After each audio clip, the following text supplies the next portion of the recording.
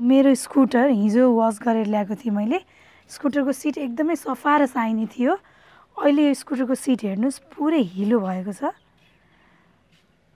यो बाइकको सिट पनि त्यस्तै गरी हिलो भएको छ भने। अनि फुलका पातहरू र वरिपरि रहेका बिरुवा लगायत फुल आफै पनि हिलो भएको छ। गए राति काठमाडौँमा ठुलो वर्षा भएको थियो, जुन वर्षाले चाहिँ आज बिहान काठमाडौँका धेरै मानिसहरूलाई अचम्भित बनायो। धेरै मानिसहरूले चाहिँ गए राति हिलो पानी बर्सिएको अनुभव गर्नुभयो।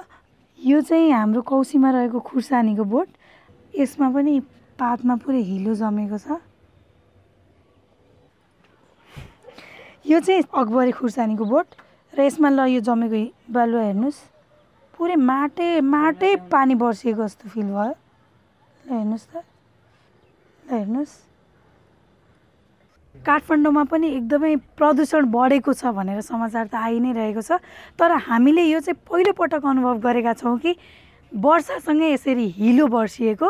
मैले कौसी बढारेर धुलो जम्मा गरेँ, जुन धुलो चाहिँ एकदमै मसिनो छ, सिमेन्ट जस्तो छ, सिमेन्टको धुलो जस्तो छ। यो खस्रोपना नै छैन यो धुलोमा। यो चाहिँ पानीमा हाल्ने बित्तिकै घुलिन्छ जस्तो लाग्छ मलाई। यो पानीसँगै मिसिएर आएको धुलो जस्तो देखियो। भारतको विभिन्न ठाउँमा हावाहुरी चलेको थियो, जसमा चाहिँ राजस्थानको धुलो उडाएर ल्याएको थियो।